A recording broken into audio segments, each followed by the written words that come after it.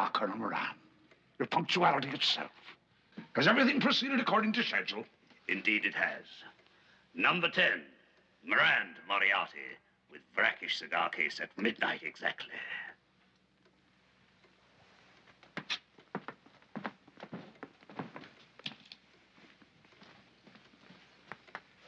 Perfect?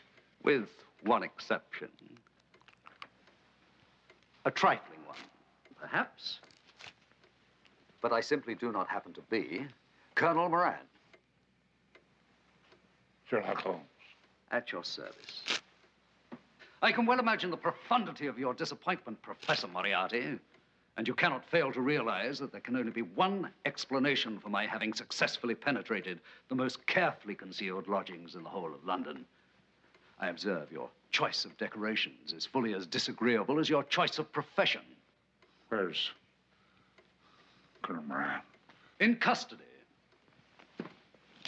As are Quint, Addlespate, Stryker, and Knickers. In short, Professor, your entire organization here in Britain is now occupying cells in Bow Street Police Station, and the assassination of Lord Brackish has failed.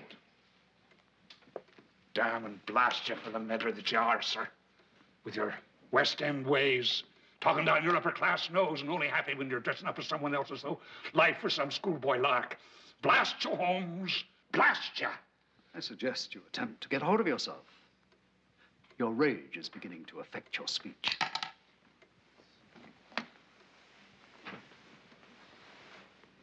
Did you come alone tonight? Since you ask, yes. I thought as much. I know your methods by now. Your inability to resist the tour de force, the coup de grace, the necessity of nourishing your ego unassisted.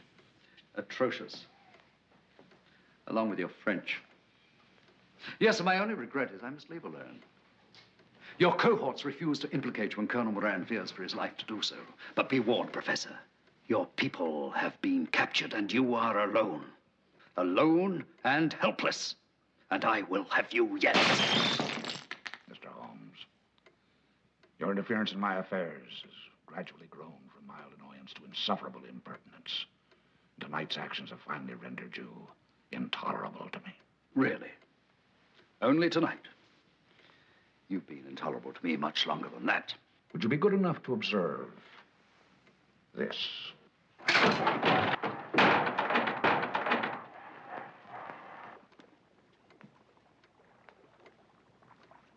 And this.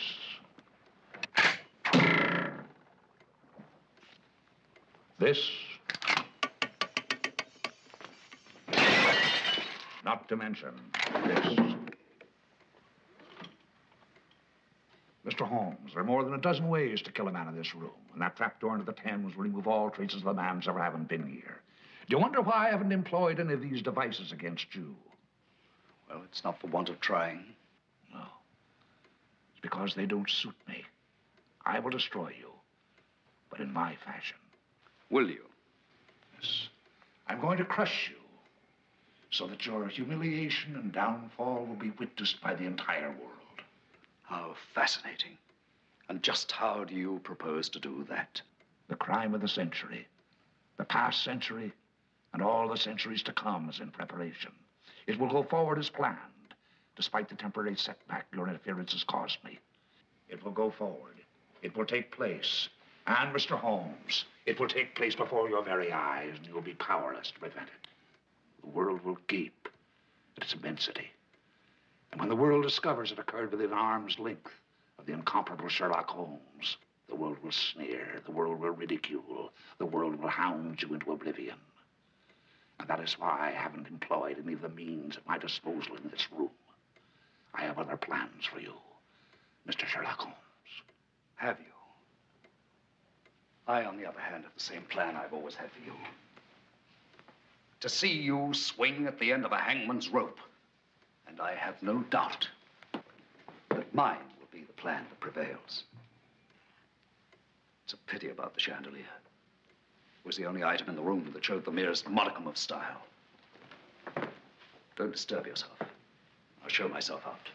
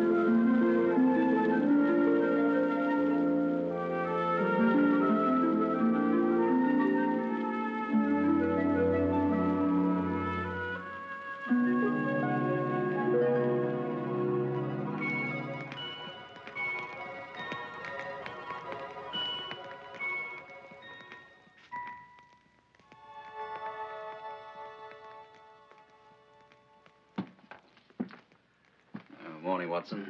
Breakfasting? Oh, how'd you work that out, Holmes, eh? You mind awfully, Watson. You know I have little head for humor when there's nothing to occupy me but staring out of rain-streaked windows at the other side of the street.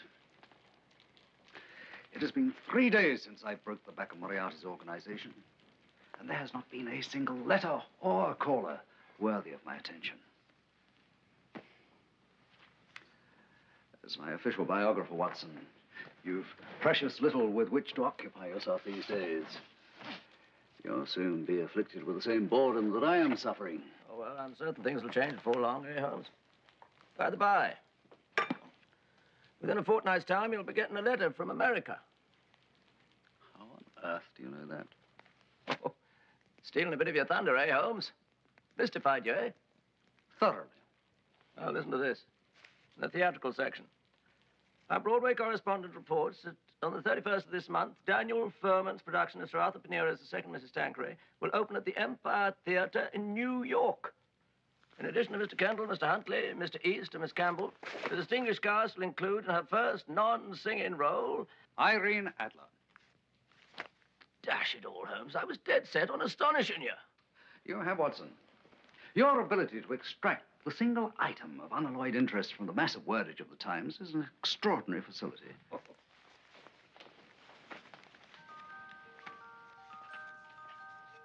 So she's never failed to send you first night tickets, eh, Holmes? Never. Always row B, seats 5 and 7. The last 9 seasons.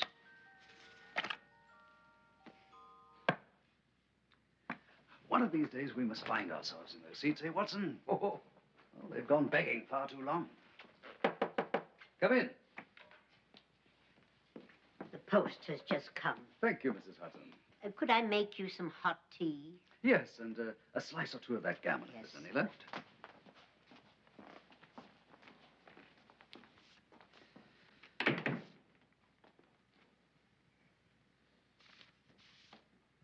Watson, you must apologize to the transatlantic mails. Your estimate of a fortnight lacks 13 days of proving itself accurate. A row B as usual, eh, Holmes? Seats 5. Holmes, what is it? Well, that's a rum, eh, Holmes?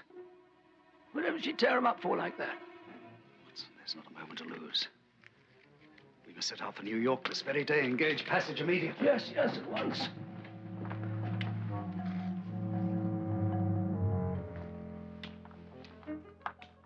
Waterloo Station, driver. We've 40 minutes to catch the boat train.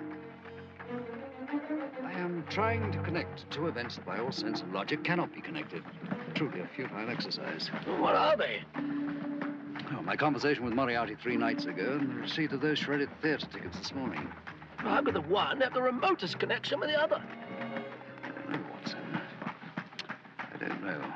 And yet, if I were Moriarty and my one unwavering determination the destruction of Sherlock Holmes, I would expend every effort at my command to seek out the only chink in his armor, however small it may be.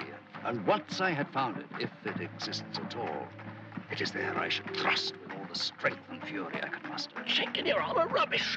There's no such thing as a chink in your armor.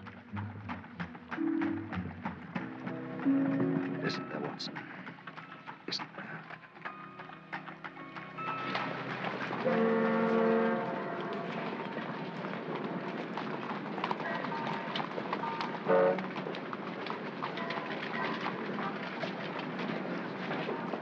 This'll do very nicely. Thank you very much. Handsome? Thank you. Handsome? I said they're handsome.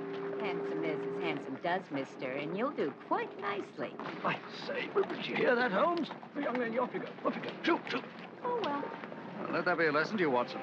They don't have hansom cabs in New York, just cabs. Cab! Over here, my man. See, Watson? Get our cases aboard as quickly as you can, will you? The Empire Theatre, and don't spare your steam. Jump in, Watson. Thank you.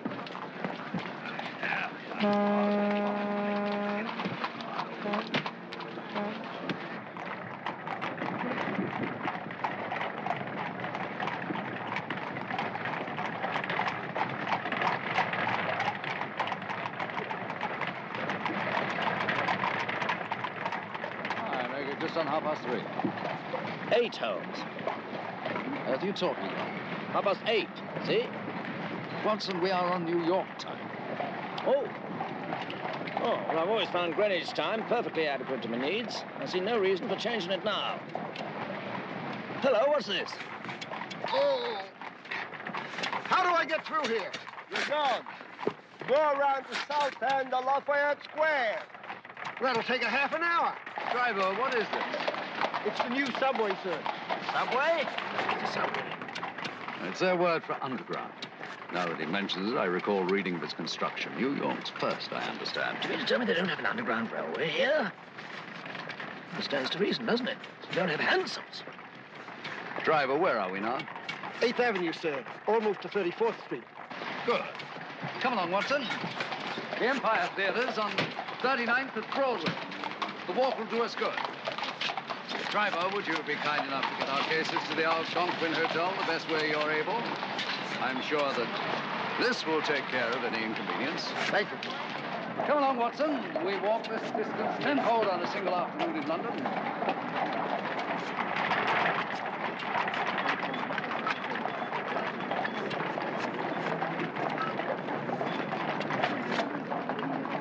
Heads up, mister! I say, look here.